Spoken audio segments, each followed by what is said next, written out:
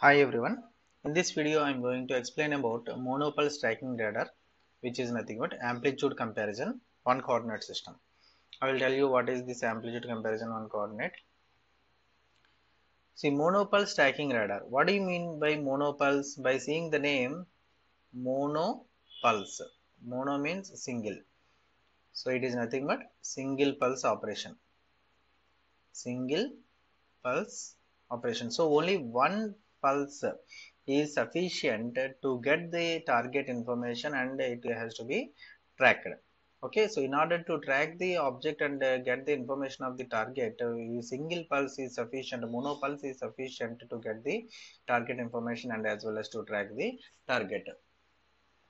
Okay, now, so monopulse tracking radar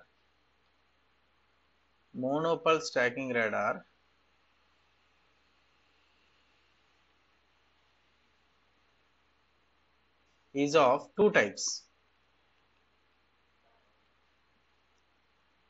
Very important, this one. Monopulse tracking radar is of two types. What are they? First one is amplitude comparison, and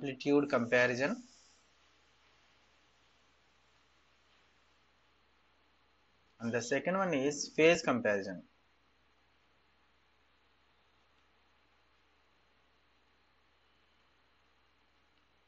Amplitude comparison and phase comparison.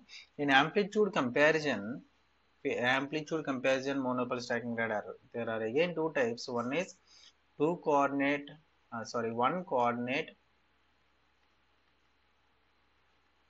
and here it is two coordinates. Okay, so that means if x-axis is there, that means that is nothing but one coordinate, that is nothing but either vertical direction or horizontal direction. One coordinate is nothing but either vertical direction or horizontal direction. Two coordinates is nothing but it satisfies both horizontal and as well as vertical movement. So here in the monopulse tracking radar, in monopulse tracking radar, a single pulse is sufficient. Single pulse is sufficient to track the target. First we need to get the target information and as well as to track the target. So now we may have a doubt how to use a single target for the entire purpose. How a single pulse is going to be helping us for this tracking purpose. How many pulses we have used in the previous case were like switching sequential switching and conical scan method. In conical scan method, a beam is continuously generated. That beam is rotating and antenna plate is keep on rotating. But whereas in the sequential scanning method, we minimum require two signals spotted at different, focused at two different positions. Okay, we are taking we are calculating the target information with the help of minimum two signals there. Two beams are there. But whereas in this monopulse tracking radar, only one beam is sufficient to identify the target. But the main logic involved here is it uses only one antenna beam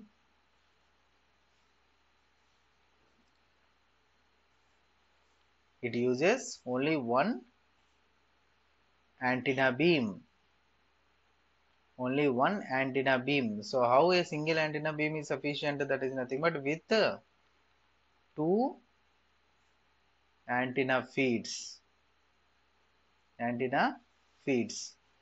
Okay, so how it is working I will explain here. Take a parabolic antenna which is having two antennas inside.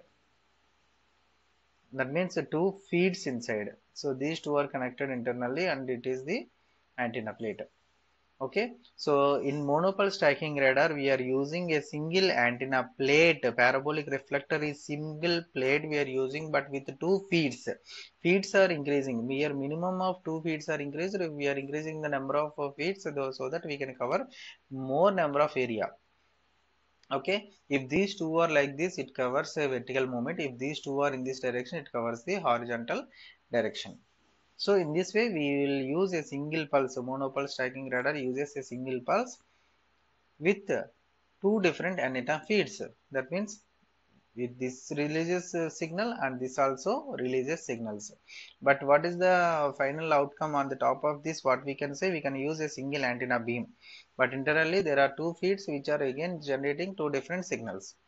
Now in the resultant, we will get the sum and the difference of these two signals, like hybrid junction. Okay, so in return, when these two signals are coming back from the target, the output of this one is given to antenna plates. So what this antenna plate will do, antenna plate will collect the information. Okay, so that the tracking should be done. That means it gives two measurements like a sum and difference, sum signal and as well as difference signal. I will tell you with the help of diagram. See here, this diagram shows the first figure A shows the signals released into the free space with two beams from two different feeds with the same antenna. Hope you understand what I am saying. Single parabolic antenna is there, but if two feeds are there, two different beams are there. At a time it is generating. But if you particularly talk about a single beam or single feed, then each feed will generate only one pulse. That is nothing but a monopulse. Okay.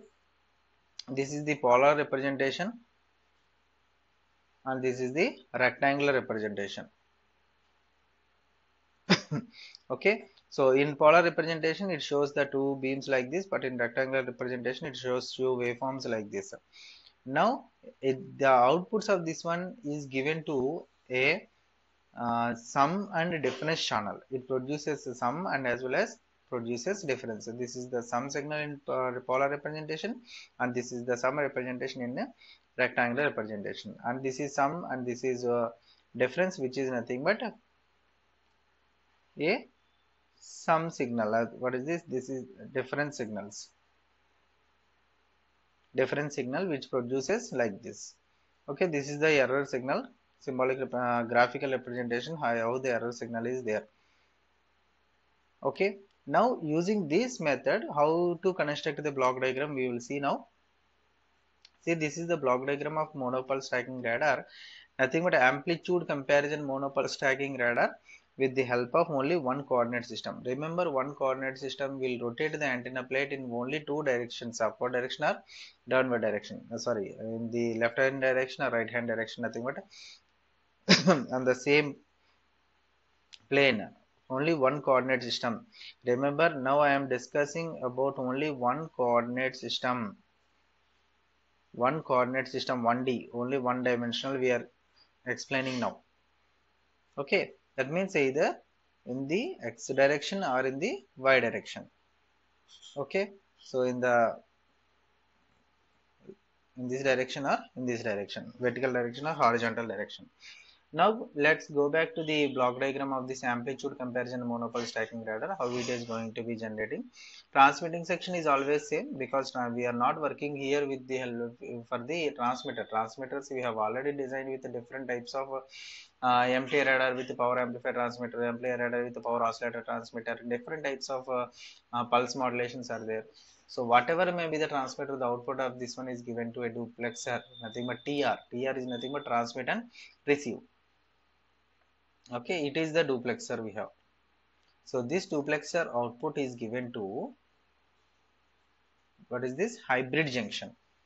Hybrid junction. See the antenna now it is having two feeds. Now it is having two feeds, and the hybrid junction is nothing but your rat race junction or magic T junction or whatever may be the E junction.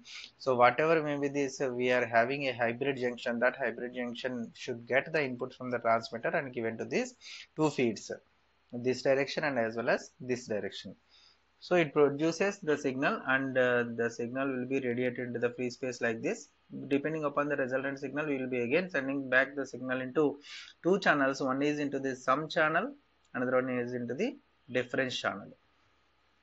So this is the sum difference channel and this is the sum channel. So the output of this one is given to duplexer. What is the purpose of duplexer?